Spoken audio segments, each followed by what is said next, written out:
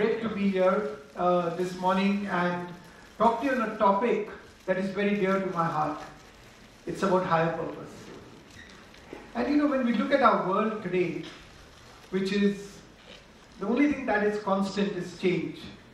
We live in a world that is very competitive, that is very complicated, that is being driven by regulations, that is becoming difficult to navigate in. And the only thing that, you know, if you say change is constant, then what is the anchor? Because everybody's looking for an anchor, and your journey is your anchor. And when you look at journey, you have to understand what is that journey you want to have in your life, which you are going to leave in this world. Because when I thought about purpose, and I said that if I did not exist in this world, would the world miss anything? And I think that's the question you need to ask yourself, that if you did not exist in this world, would the world miss anything? And that's when the higher purpose comes in, the reason why we are here, the reason why Mother Teresa found her calling in what she did, the reason why Sachin Tendulkar went on to live his dream, or the reason why Steve Jobs did not settle for what he was doing and was trying to innovate and bring out the best. It is when we ask that question, not the what, not the how, but the why of our lives. And the day you realize what is the why of your life, you would have found your calling. You would have found the purpose for which you are here. Each of us is born in this world for a purpose. Many of us find it very early. Many of us navigate through life. And many of us keep finding it. Many times the elephant is in the room. And you know, somebody says, oh, why don't you go live your passion? And then you say, okay, this guy's found his passion, so what is he talking to me about living my passion? What is my passion? I don't know. I think the point is that your passion lies in the item or in the things which you don't see or which you don't like. There is something you see and you say, I don't want this. That's your passion. That's your calling. You need to go, and many times it's that negative, that item which you don't like or the reason why you don't want something to be the passion for which it is there. So I think the point is that we must understand that we need, as we go through our life, to find this passion very early. And if we find this passion, we would have achieved a lot in our lives. We would have achieved our calling. You know, somebody asked, what's the difference between somebody who gives 10% less and somebody who gives 10% more? That's the difference between a winner and a loser. And we have to decide which side we want to be. We can look at all the obstacles we face, because life is not perfect for nobody. Yesterday I was at an award ceremony, and there was a lady who was getting an award for all the work that she was done, and she was in a wheelchair, and she has been helping the poor and the disabled. She said, when you see me, I'm a postcard. So you see me as a disabled person, but each of us sitting in this audience is disabled, but you're in an envelope. You cannot see your disability, because this physical disability of mine does not disable me from disable my determination, my grit, and my ability to go and change the world and make an impact on this world. And I think that's where higher purpose comes in. The higher purpose comes in where you want to leave an impact on this world, that when you are not here, the world is going to miss something which you have left behind, the impact. And that's what we all need to do, that when we get into a position in life where we are able to make a decision, where we are able to actually look and say what we want to do, we need to find that calling, that purpose, which is going to be very important. There are two things in life which are very unique to a person.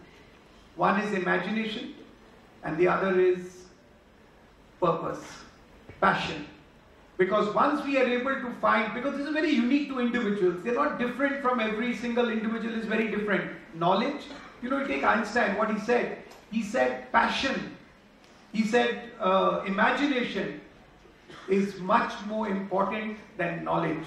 Knowledge can be transferred, knowledge can be acquired, but it is passion and imagination that is very unique to an individual, because imagination makes you go beyond the normal makes you go beyond where you are today. And I think we need to look at it from that point of view.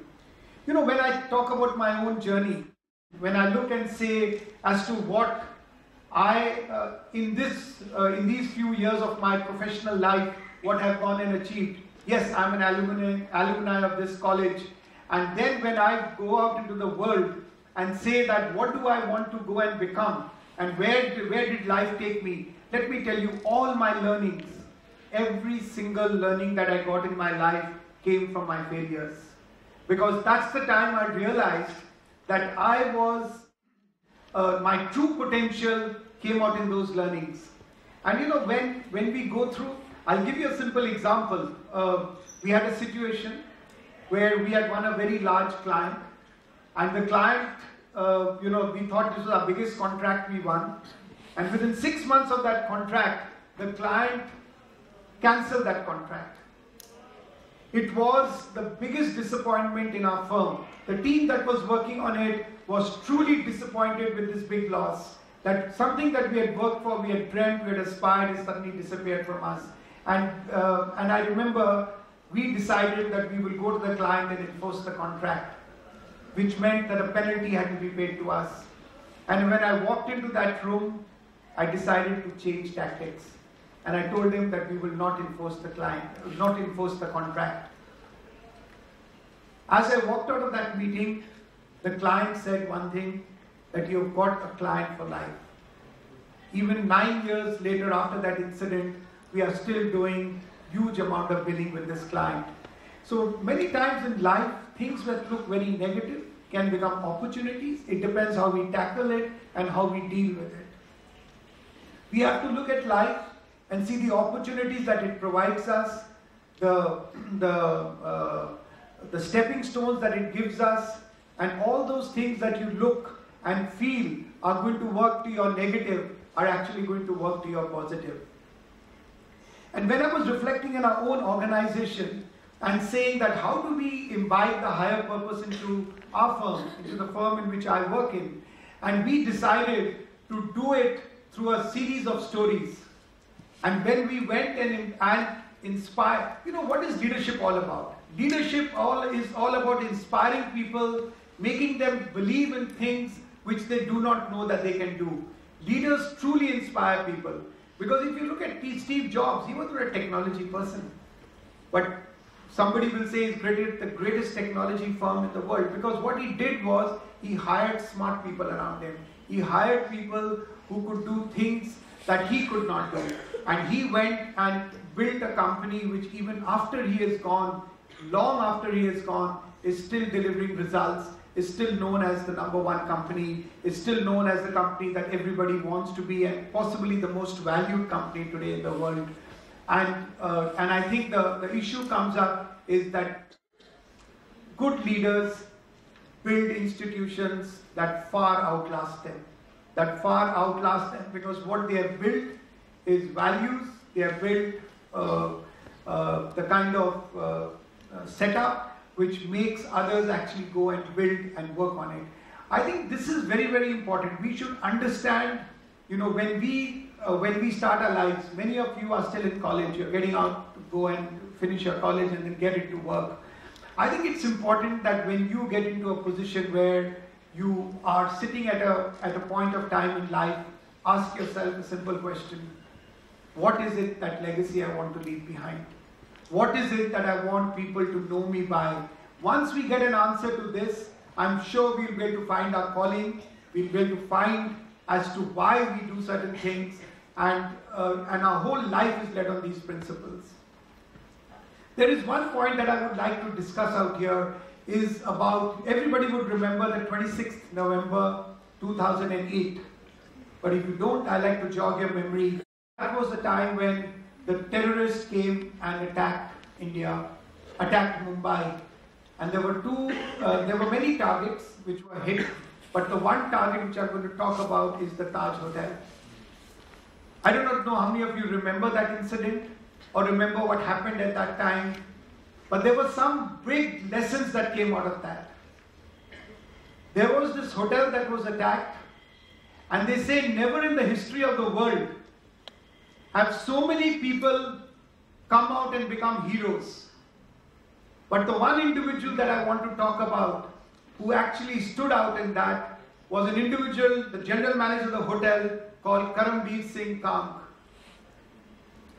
When he was at that hotel, the terrorists blew up the top part of the Taj Hotel in the room in which his wife and 2 children were staying.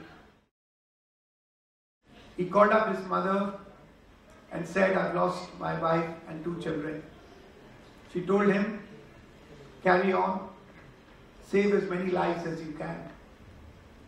And even when you read that story, even when that event was over and Ratan Tata came to him and told him, "Go home," he said, "Let me clean up and then I'll go home."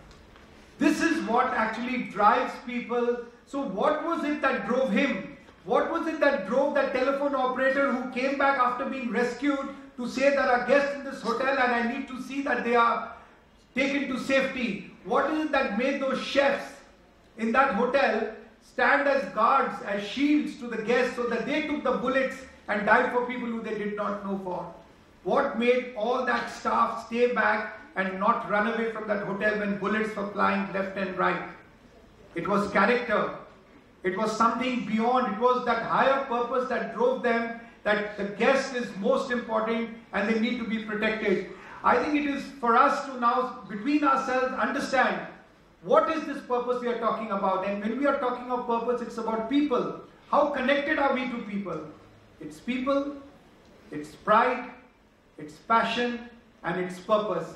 Once all these four come together, the 4 P's in our life, I think we would have found that we are living in a very connected world, in a very engaged world, and we would be able to take people to a very, very different level from where they are. Thank you very much.